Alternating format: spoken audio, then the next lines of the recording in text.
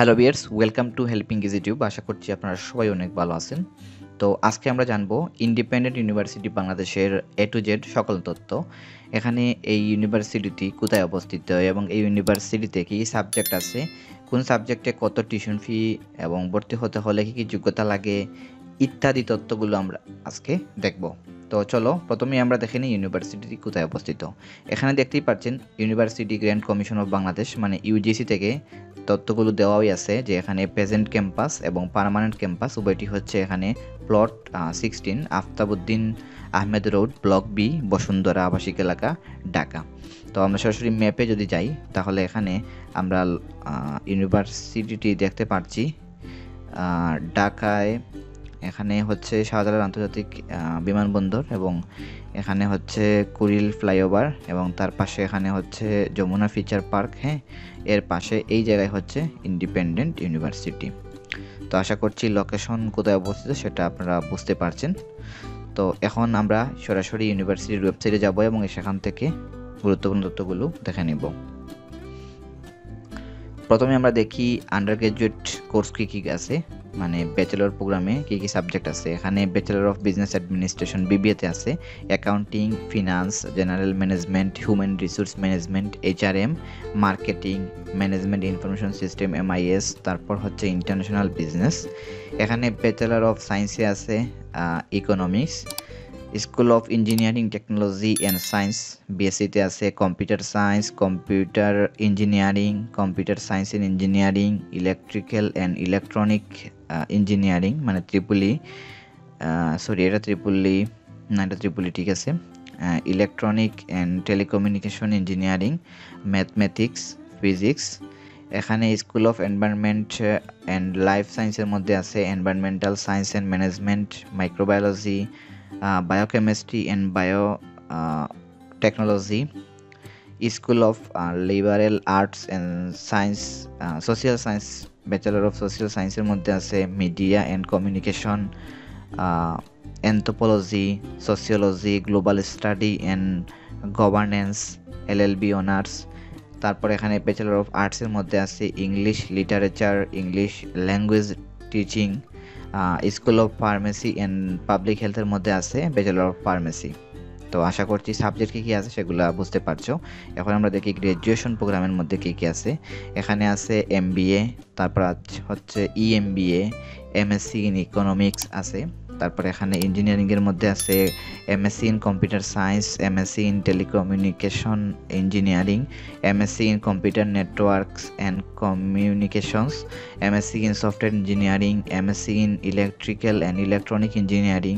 তারপর এখানে environment and life সায়েন্সের মধ্যে এখানে আরও কয়েকটি বিষয় আছে এবং লিবারেল আর্টস অ্যান্ড সোশ্যাল সায়েন্সের মধ্যেও আছে এখানে 4টা সাবজেক্ট এবং ফার্মেসির মধ্যেও আছে এখানে মাস্টার অফ পাবলিক হেলথ এবং master of public health ইএমপিএইচ executive. ওকে, তো ওই হচ্ছে মাস্টার্স প্রোগ্রামগুলা। তো এখন আমরা দেখব আন্ডার গ্র্যাজুয়েটে ভর্তি হতে হলে কী কী যোগ্যতা লাগে আসলে। তো এখানে এসএসসি এবং এইচএসসি উভয়টা মিলে এখানে 7 থাকতে হবে এবং আলাদাভাবে জিপিএ 3 থাকতে হবে। এটি হচ্ছে প্রাথমিক যোগ্যতা এবং বাকি তথ্যগুলো এখানে দেওয়া আছে, আমি লিঙ্ক ডেসক্রিপশন বক্সে দিয়ে দিব, সেখান থেকে দেখে নিবা। তো এখন আসি আমরা টিউশন ফি কত করে। তো টিউশন ফি হচ্ছে এখানে বেসিক্যালি যেগুলো লাগে সেগুলো হচ্ছে অ্যাডমিশন ফর্ম হচ্ছে 1000 টাকা, অ্যাডমিশন ফি হচ্ছে 25,000 টাকা, এটা হচ্ছে 4 বছরের জন্য মানে ভর্তি ফি। আর ক্রেডিট হচ্ছে এখানে, ক্রেডিট বলতে হচ্ছে এক একটা বিষয়ের জন্য আলাদা ক্রেডিট থাকে। তো পার ক্রেডিট হচ্ছে এখানে 6000 টাকা করে।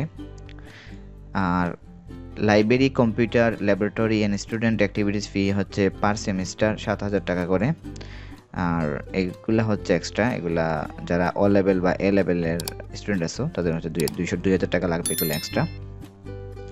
তো এখন আমরা ক্যালকুলেশন করবো। আচ্ছা, তার আগে এখানে আমরা এমবিএটা দেখি। এখানে এমবিএরও 4টা আছে। এখানে এমবিএ করতে হলে এখানে লাগবে 3,88,000 টাকা, ইএমবিএ করতে হলে এখানে টোটাল ফি লাগবে 3,40,000 টাকা। ওকে, তো আন্ডার গ্র্যাজুয়েটের কীভাবে ক্যালকুলেশন করবা, এগুলো ক্যালকুলেশন করতে হলে এখানে যে আন্ডার গ্র্যাজুয়েটের যে চার্টগুলো আছে মানে যে বিষয়গুলো আছে এখানে প্রতিটা বিষয়ের উপর যদি ক্লিক করো, যেমন আমি যদি এখানে অ্যাকাউন্টিংয়ের উপর ক্লিক করি মানে বিবিএতে, তাহলে এখানে কিন্তু দেখতে পারবা পিবিতে কত ক্রেডিট আছে। এখানে টোটাল ক্রেডিট আছে 124 থেকে 125।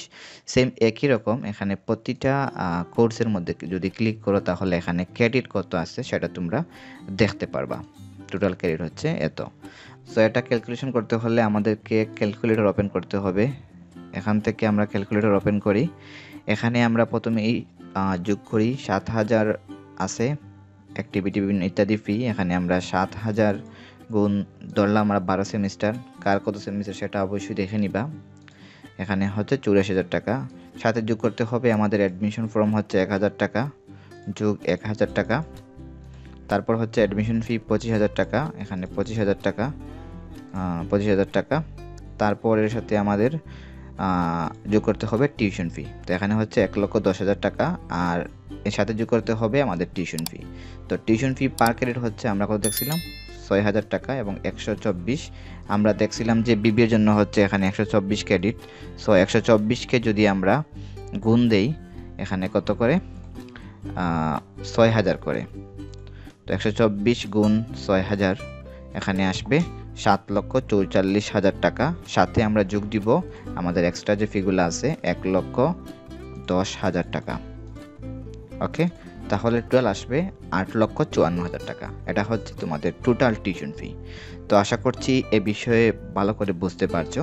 তো এভাবে নিজেরা ক্যালকুলেশন করে বের করে নিবা। এখানে প্রতিটা সাবজেক্ট দেওয়া আছে। তো সাবজেক্টের উপর যদি ক্লিক করো তাহলে নতুন একটি পেজ ওপেন হবে এবং সেখানে এরকম একটা চার্ট আসবে। তো এই চার্টে এই কত টিউশন মানে ক্রেডিট সেটা দেখাবে এখানে এবং কতটা সেমিস্টার আছে সেগুলো এখান থেকে বুঝতে পারবা।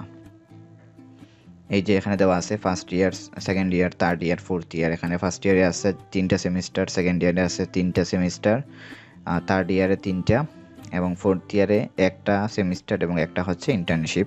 তো এখানে মোট হচ্ছে 11টা। তো 11টা যদি সেমিস্টার হয় তাহলে এখানে কিন্তু এই যে সেমিস্টার আছে এখানে 7,000কে 11 দ্বারা গুণ করবা। তাহলে আশা করছি এই বিষয়ে ভালো করে বুঝতে পারছো। আর যারা এই ইউনিভার্সিটি সম্পর্কে বা ইত্যাদি বিষয় সম্পর্কে কোনো প্রশ্ন থাকে তাহলে অবশ্যই কমেন্ট বক্সে জানাবা। আর যারা অলরেডি ইউনিভার্সিটি থেকে গ্র্যাজুয়েশন কমপ্লিট করেছো বা ইউনিভার্সিটি সম্পর্কে জানো তোমরা অবশ্যই এই প্রশ্নগুলো উত্তর দেওয়ার চেষ্টা করবা। আর এই ইউনিভার্সিটিতে অনেকগুলো ক্লাব আছে। তো এই ক্লাবগুলোর সাথে নিজেরা যুক্ত হবা এবং অ্যাক্টিভিটি বাড়াবা। আর সবার জন্য শুভকামনা রইল। এছাড়াও অন্যান্য ইউনিভার্সিটি সম্পর্কে তথ্য যদি জানতে চাও তাহলে চ্যানেলটি ফলো করবা, মানে হেল্পিং ইজ ইউটিউব চ্যানেলটি সাবস্ক্রাইব করে রাখবা। আমি একে একে বাংলাদেশের সকল প্রাইভেট ইউনিভার্সিটি তথ্যগুলো এই চ্যানেলে দেওয়ার চেষ্টা করব। সবাই সুস্থ থাকো এবং হেল্পিং ইজ ইউটিউবের সঙ্গে থাকো। ধন্যবাদ সবাইকে।